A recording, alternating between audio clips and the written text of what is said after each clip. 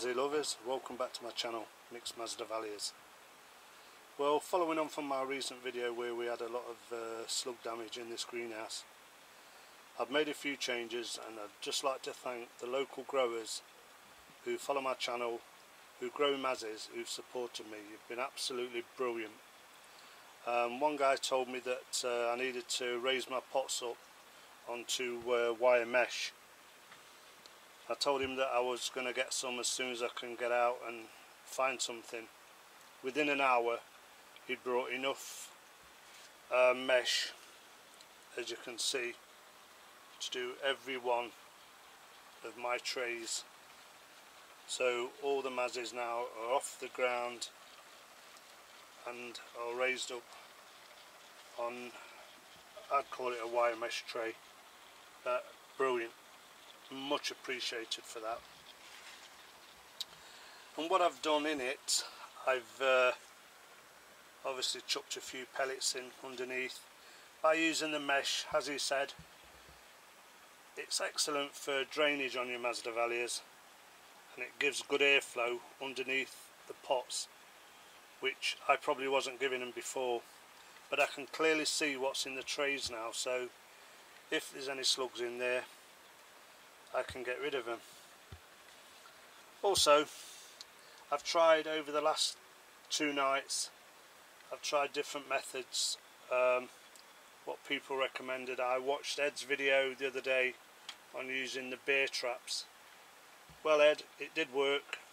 I found about 5 slugs in the beer, but I'm going to try something else, and what else I've tried I think is a lot better.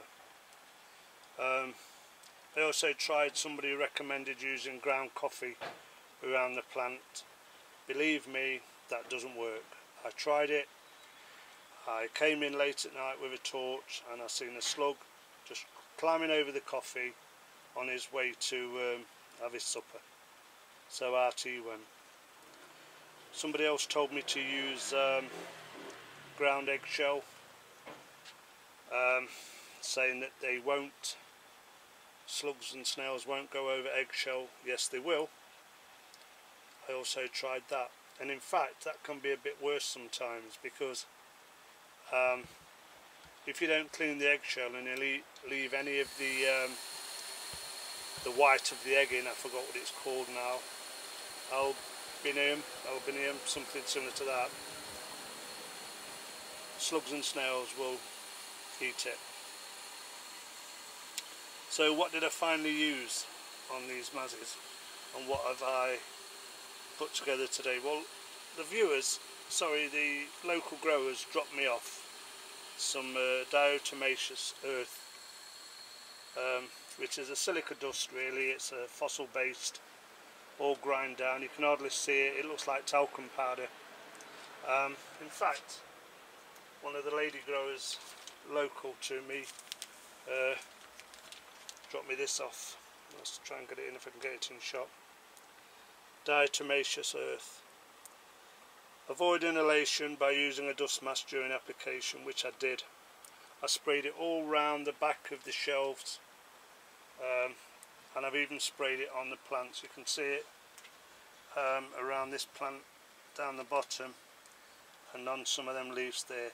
It's only a fine dust. The only downside to using, we'll call it DE from now on because that's a mouthful, Diatomaceous all the time. DE is when it gets wet, it's not as successful. So every time you water, you're going to have to do it again. But now I'm watering these probably every 3 days while the weather's like this. I haven't got such a problem, but because it's a dust, a fine spray, it's easily done. You just get an applicator, dust it around, put your mask on, spray it on the leaves, spray it on your shelving, and hopefully it'll get rid of your problem. The guys that I know, let me try and put this down, put that on the floor.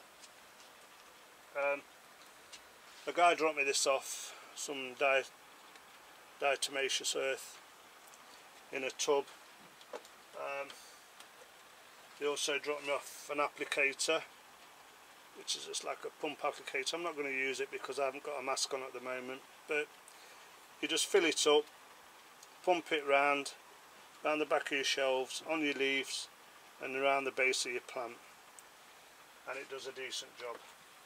But not only that, another grower dropped me another pump spray off, which is similar. You just pump it like a concertina and that pumps it round.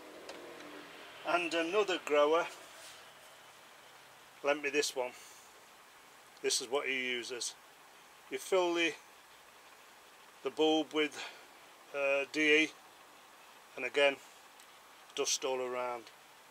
So I was quite impressed with that. I don't know if other growers use it. I don't know if you've used it on your orchids or in your garden, but for me it's doing the job, because I don't want any more of this.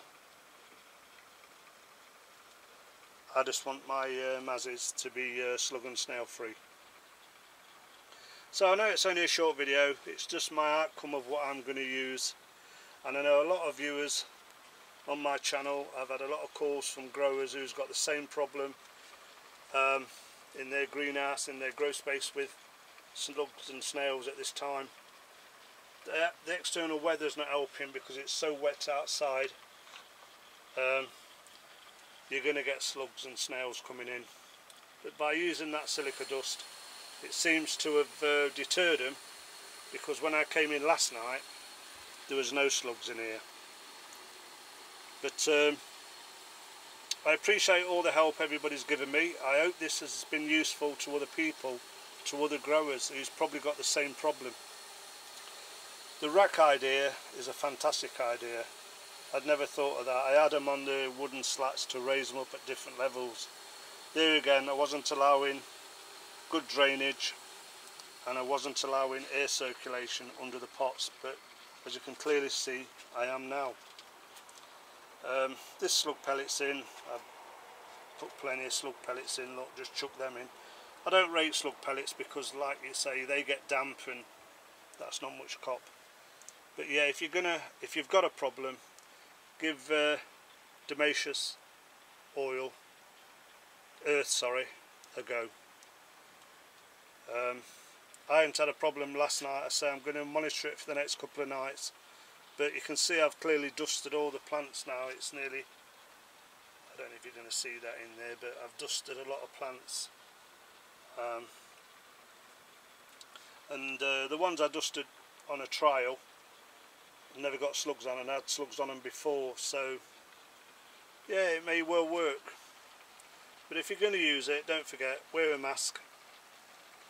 I don't want anybody getting any silica on the lungs or on the chest. But I hope you found that a bit useful. I've only done a short video on it. I'm sure somebody will do a better video on Diatomaceous Earth than me, but I've done it out there quick to get so my viewers know what I've used and what they can use, because I don't want that to happen to anybody else's orchids. Slugs and snails are a pest, and actually if you read on the internet what Diatomaceous Earth can do, it's good on a lot of insects that as orchid growers suffer. Mealybugs is one of them. So, you know, look it up. By all means, look it up on the internet, see what you think about using it.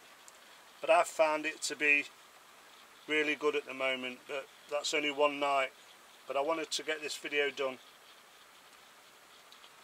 to the people that's helped me out over the last few days, all the local growers. I really do appreciate the local orchid community, because there's nothing worse than seeing what you put all your effort into just being eaten by a pest that nobody wants anyway. So I'll leave you now. Thanks for watching. I hope you enjoyed that. I hope you found it useful. Until next time, I'll probably do an update video when I've got something to show you, really. One with slug free. But thanks for watching, and I'll catch you all on the next one. Bye for now.